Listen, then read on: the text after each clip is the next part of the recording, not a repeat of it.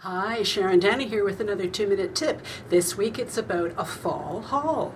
Well, I don't know about you, but I've got a whole bunch of other things going on in my life and things to attend to other than buying makeup and buying more and buying more and buying more. So, what did I pick up for the fall? One new lipstick. A Maybelline, of course, because that's my favorite, and it's number 200. I've gone from red for summer to a bit more of a berry. Now, what I also have is the Perpetual Plum, which is number 55, and no, that's number 55 right here, and number 100. And because I don't have my glasses on, I can't see what the numbers refer to. So the new one is number 200.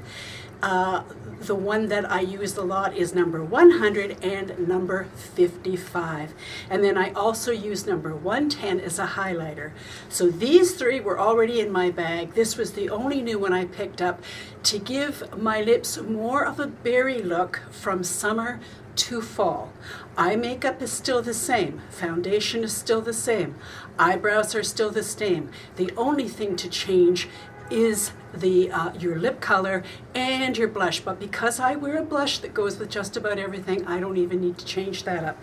So that's all there is. Simple, easy, fast and effective, and oh so chic. We'll see you next time.